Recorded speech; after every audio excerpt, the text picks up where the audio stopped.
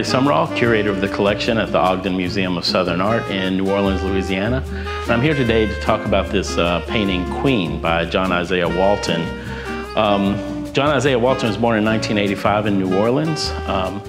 He's a member of the Level Artist Collective, which had, as part of that collective, he had a solo at the Ogden Museum of Southern Art. He also had a solo at the O'Keeffe Museum in Biloxi.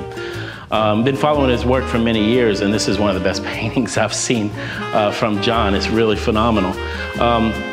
John's work is filled with these kind of frenetic brush strokes and mark making that builds upon neo-expressionism, but also references social expressionism and urban street art.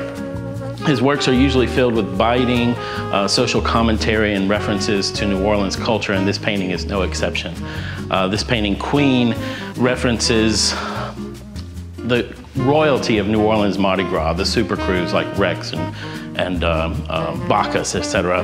And this piece, I believe, in particular references Rex, but it envisions a future where there is a black queen of Rex, because at this point in New Orleans history, there has been no black queens of Rex.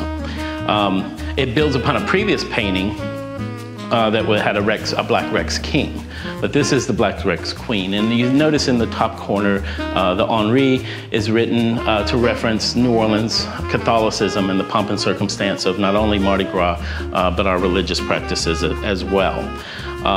The mark making here is phenomenal. There's a lot of more open space than you see in some of his works. This beautiful white background, these broad fields of black colors, because this is part of his black series of paintings as well.